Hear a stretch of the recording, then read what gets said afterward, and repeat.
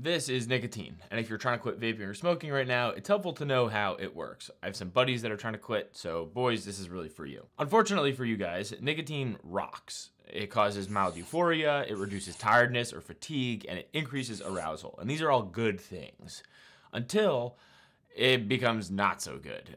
As you use nicotine more and more, your brain changes. For science nerds like myself, nicotine is an agonist, so chronic exposure causes the downregulation of nicotinic acetylcholine receptors.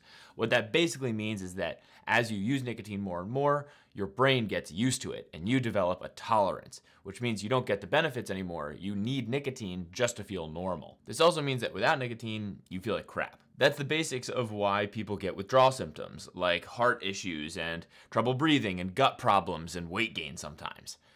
In the end, it's that tolerance that really hurts you, but there is good news because tolerance, by definition, is reversible.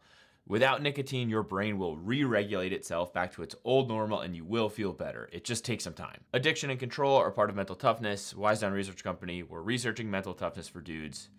Good luck, boys.